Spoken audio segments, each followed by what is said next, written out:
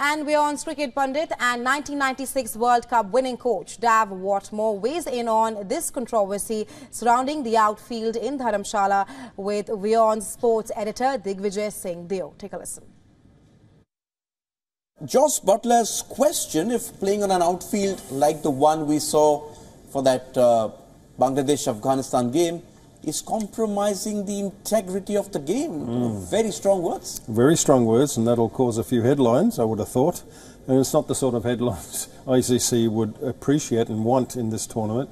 And also for us, watching it from on television, it's hard to gauge the depth of disrepair that outfield is, but it obviously must be some concern. And when you've got a really good, patchy, it's got a sandy base, and because it's right up there in the mountains, there have been issues. Because I think earlier this year a test match got pulled out of there as well, India-Australia. Yeah, well, if you've got a really good player like Ben Stokes opting not to play because of the potential injury, then that's not a good thing. You know, I was having him in my team. But now it looks like he may not play for fear of, aggravating that knee again. So not just him, there's a few others. And I can recall also vividly Simon Jones at the Gabba when that was relayed. A lot of sand. He slid, stuck his knee in the ground, and it was really career-threatening, and he didn't really play much after that. Yeah, so the same thing happened with Mujibur Rahman in that game, and Jonathan Trott wasn't too happy. Let's look at the ICC statement, because after that game, the outfield came in for criticism, and this is how the ICC has responded. Let's look at this. They are saying that the process for assessing the condition of the pitch and outfield lies with the match officials under the ICC pitch and outfield monitoring process.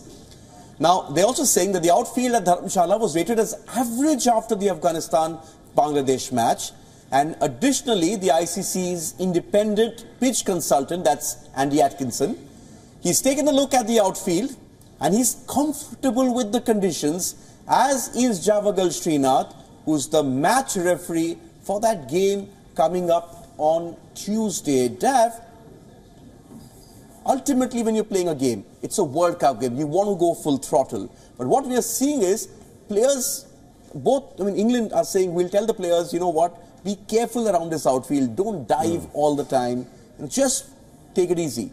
That's a problem, because does that sort of take away from the spectacle if you're escorting the ball to the boundary and you're not being able to put in that dive? Surely, for me, you need to give your absolute everything when you're playing in a World Cup match.